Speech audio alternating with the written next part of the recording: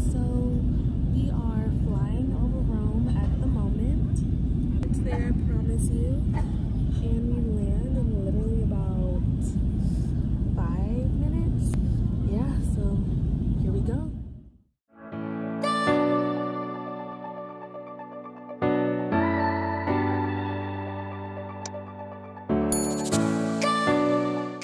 Hey guys, it's your girl Salihaa here, back with another video.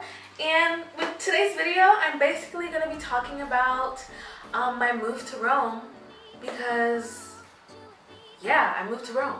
So let's get started. So I recently announced that I did move to Rome, and I continually have been asked the question of how and why. So this video is going to be talking about that, how I moved to Rome and why I moved to Rome. So I guess let's start with a little backstory. Before I moved to Italy, Rome, Italy, however you want to say it, I was living in Los Angeles, California.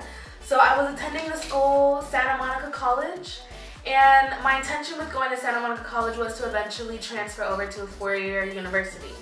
And Santa Monica College, if you guys are in California, highly recommend going there if that's your goal. They have an international, they have international universities that they're affiliated with. And, you know, I was curious one day and I was like, I mean, I've never been abroad ever. And how cool would it be to actually just live abroad? So I looked at the schools that they've been affiliated with. They have a layout of what credits you need to transfer over, and I accidentally stumbled upon the international universities list. I mean, not accidentally, I knew what I was looking for and I just found it. But I was not really expecting to find it because it's so random, you know? I pressed on that link and I found my dream school that I've been thinking about going since high school. So as soon as I found out that they did have an affiliation with them, I went ahead straight to the website, pulled up their application, found out all the requirements in order to apply as a transfer student, got all my credits in order, made sure I worked extra hard that semester that I was going to school, and applied just in the nick of time to get my application in through the early admission, early decision process. And it kind of just played out perfectly. Not perfectly, there were some stumbles and stuff, but yeah, all I really did was apply and then I got accepted and now we're in Rome. But there's also another thing. It's just how did you get there? Because you can't just apply and then get accepted and then go, right? So sirens, a filmer's best friend. So before I packed up all my stuff and moved to Rome, I had to renew my passport and do my best to obtain my student visa. So yeah, crazy enough, my passport had literally just expired before I wanted to go. So I had to renew that and then expedite it because it was a whole process because you need your passport in order to get your student visa, and you can't have your student visa appointment until you have your passport. So that was a whole thing. So I went ahead and got my passport and then got it expedited. I got that just in the nick of time, and then I went ahead straight and I booked my appointment, and my appointment was actually early June. You're supposed to book your appointment at least 2 months in advance, 2 months before you're actually leaving to your final destination.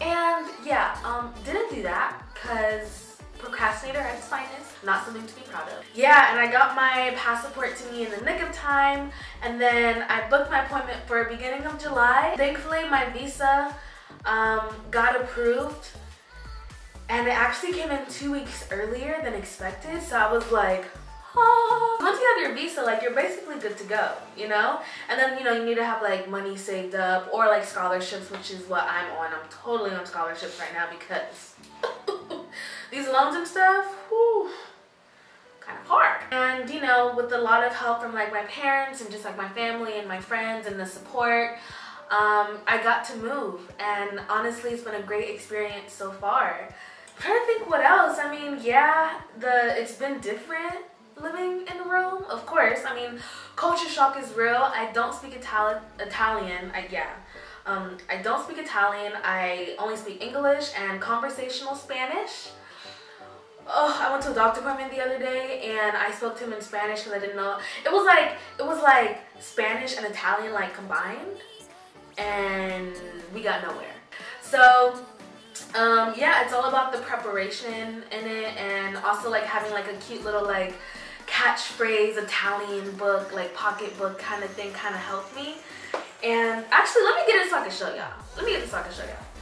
Okay, so this is it. You can't really see it. It's not gonna focus correctly, but this is it right here. It is the Italian Fast Talk pocket book, I guess. Well, pocket book is like purse. I don't know what you call this. It's just like a Fast Talk Italian dictionary type thing, and it has like a whole bunch of catchphrases and everything.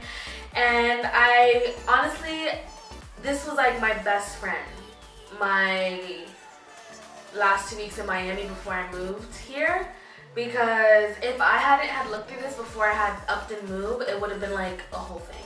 But yeah, so that's basically it. That's my story about how I moved to Rome. But I hope that answered all of your guys' questions on like my moving to Rome story. And I'll be dropping some more videos soon about like my Rome adventures, or like my Italy adventures, or like my Europe adventures in general. So yeah, I hope you guys stay tuned for those up and coming videos. And thank you for watching this one and hearing my story. Really appreciate it. Yeah, so we out. Bye guys. Thanks for watching.